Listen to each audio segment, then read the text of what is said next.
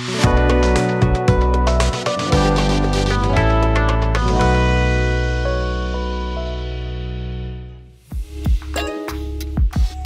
friends, welcome back. And there are many like theme functionalities. So if you go to the theme functions, here also there are multiple register menus, load up the tax domain, internationalization and everything you can do. We have seen the supports for the post thumbnail, post formats, and there are multiple theme supports you can provide, right? So you can go through this uh, documentation to learn more about it, and there are some other additional theme functionality as well. So if you go to the classic themes, okay, so in the classic theme you can see about the theme functionality, okay, and these are the core supported features. So in core supported features you can have let me administration menus, which you have seen, right? Add menu page, object page, sub menu page, and there are multiple administration menus you can use. Okay, this is I think backend related. But then custom headers, right?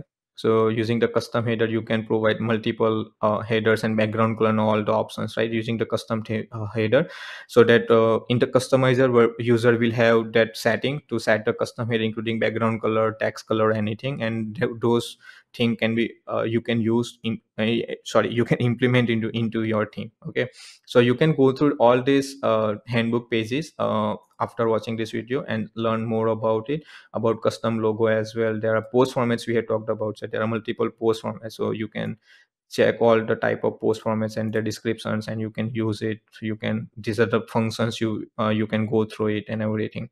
Okay, then sticky posts. So if you go here into the front end, so this is a template sticky. Okay, so these are the like the sticky posts are the display at the top of the all the posts. Okay, after that our pagination will be started.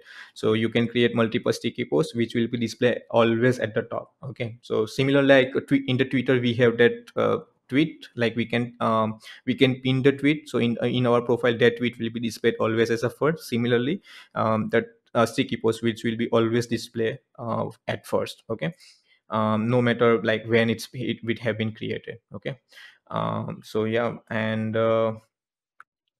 that's all about sticky post here. How you can make a sticky post, how you can display, how you can ignore in the WP query, all things you can learn from this documentation. Okay, handbook page.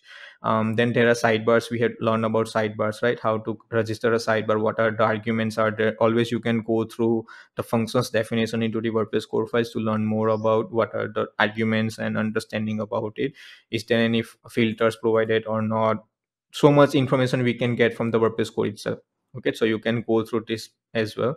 uh, and then widgets, we have learned about widgets, right? So these are the things, and this is the user interface for the legacy widgets currently, which is replaced by the block editor, right?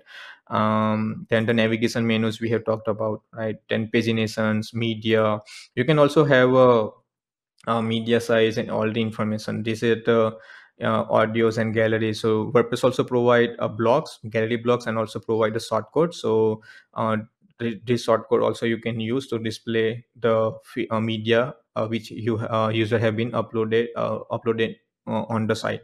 Okay, so you can learn more about it as well. And these are the, and another is like a featured image. So we have already support a featured image. We can also have a custom thumbnail size, right? So if you go to here into the set post thumbnail, you can see this function set post thumbnail size, and they have provided this thumbnail size here, right? So this is the thumbnail size we can create, and it's called add image size. So this image sizes is like when user upload the media, it will also create some of same image with the different sizes into the uploads directory. Okay, and that those images can be used into the front end. Okay, because like we don't have like, for example, we have uploaded a 4K image or 1080p resolution of the image, right? And if you want to display into the some area, like into the sidebar or into the footer, we are not going to display the full image or full image resolution, right? It could be 300 by 300 or 600 by 400, any size, and those image sizes we can register using the add image size function. Okay, and then we can retrieve that, and when the user upload the image, then WordPress will create that size of the image into the uploads directory. Okay, so those functions you can find it out here, add image size and everything. So if you go to the uploads directory, let me just go to the uploads directory here in the 228. So this is the main file. Okay, so this is the main file, 100 underscore 5478.jpg file, and you can see these image sizes are created, right? All this 150 by 150, 300 by 225, all these image sizes, right? And this is the naming convention. This is the our main file name, then hyphen, then the size, like height in width into the height, and then the file extension. Okay, and based on these sizes, WordPress will identify this which file, image file have to load into the front end. Okay, and also you can manage these image sizes from the settings, and then media, you can define the thumbnail size, medium size, and the large size. Okay, so and apart from these three image sizes which provided by the WordPress core, and you can set these dimensions from here, but additionally you can also add image sizes using this add image size function. Okay, so if you go here into the, let me just close this file first quickly. Okay, so if you go here, add image size, it will store into the additional image size, and it will just get what is the width, height, and then crop, and the size name. So like when we have to register fetch the particular image size, then we don't have to give the width and height. We have to just provide a like name, what is the name of that size. Okay, and that you can, that we can use, right? So if you just go here, for the default thumbnail, there is a post thumbnail. For the large and for the medium, there is a large and medium thumbnail size, and any other custom image size you can provide that name, and then you can use that image size name to and to you to ask WordPress that, okay, please render or return the image URL of that size. If it's created, if it's exists, then it will return as it will return the full image. Okay, so this way we can have the separate thumbnails, like thumbnail, medium, large. So using this function you can render the all the medium resolution, large resolutions, and everything. And this image size is very useful in terms of responsiveness, and to avoid the performance issues where we want to display the image into the div content like 300 by 300, and in that we are displaying the 1080p resolution, the full image, then it will definitely take more time, right? What, because if the image resolution is higher, image size is also increase, like the file size, right? So from this handbook page you can learn more about this featured images, the sizes, and what are the functions we can use to fetch the like image information and everything. Okay, so yeah, and these are the source files, you can go through it.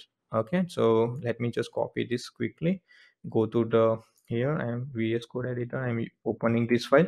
So this file have the WordPress post thumbnail template functions. Okay, so if you go to the outline, collapse, so these are the functions you can see has post thumbnail, whether the post have that post have the thumbnail image set or not. You can go get the thumbnail ID as well, the attachment ID, right? The post ID, get post thumbnail URL and everything. So these are the functions, you can go through it as well. Okay, yeah, so like if you're new to the WordPress theme development and you don't know much about the functions, then always try to search into the WordPress handbook or into the WordPress core files about whether those functions already exist or not, instead of creating your own custom solution.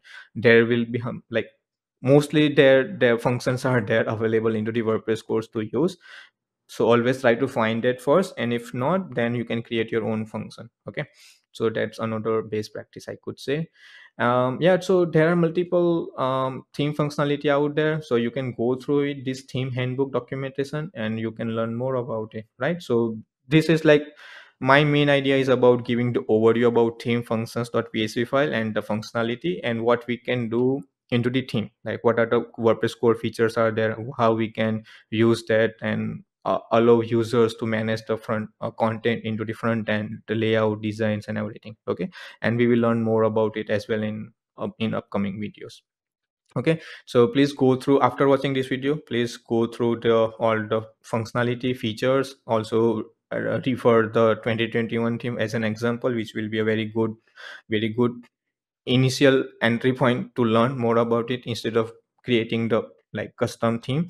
But once you are like feel comfortable, okay, now you have much more idea about theme development, then you can start developing the theme, creating the theme. Okay, so you can do a step by step, right? So yeah, thanks for watching this video. I hope this video is very useful for you in term like know about theme functionality and everything. Yeah, see you on the next one. Jai WordPress.